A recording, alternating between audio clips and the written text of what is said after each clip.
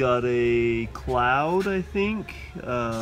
Wait, I think that's a chicken. Yeah, there's a chicken. Rocket ship and Earth. Looks like 2 eyeballs. It's abstract. This package comes from Addison, who sent us the capacitor. It was about a month ago. So this is round 2 for him. I think he's got a crush. Does. We have no idea what this is. I think it's Colonel Mustard in the ballroom with a rope. Yeah.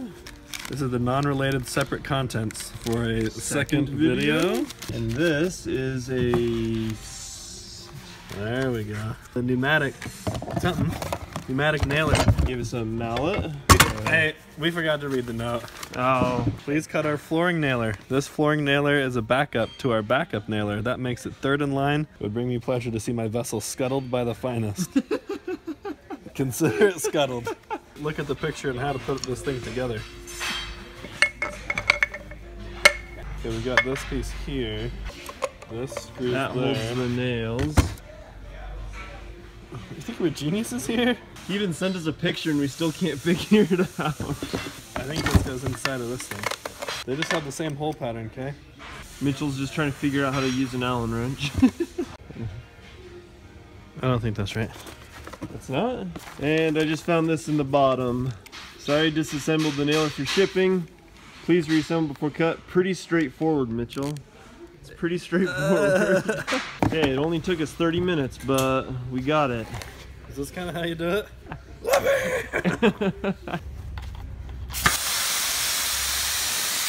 What'd you do? Maybe that's the problem.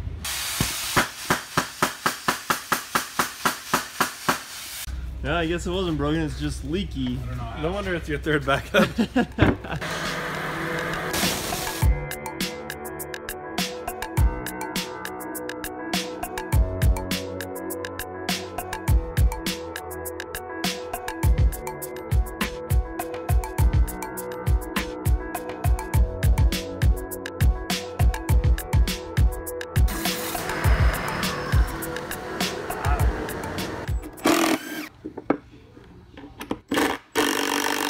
Guess that one's not very surprising. That's a rubber mallet. Moment of truth. This one was actually really hard, so... Here's the clip, the sandblasted clip. It's kind of cool. I don't understand it. Do you know how it works? This top half is just a shell. The air comes in here. When you hit it, it releases. It puts this just down here to release this thing to shoot this rod down. Like the air is stored up in like this top chamber first, and then when you hit that, it releases it down to the bottom chamber, which then goes something like that. I'm gonna go with yes. Okay.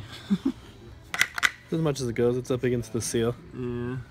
So it just comes down a little bit, enough to release the air and trigger it. What's in the air then should push this piece back up.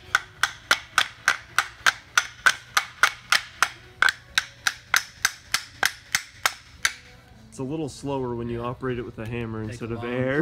With a third of a hammer. Take a long time to do it forward. Then the handle's just like hollow, and that's where the air comes in. There's like nothing in there.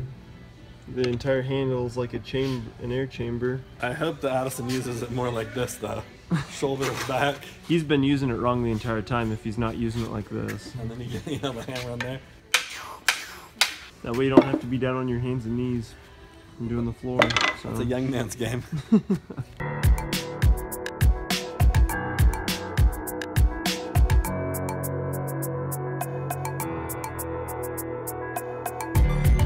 Yeah, who drew it best? This is contestant 1, 2. There's a third, I think. Kind of up the ante on that one. And 3.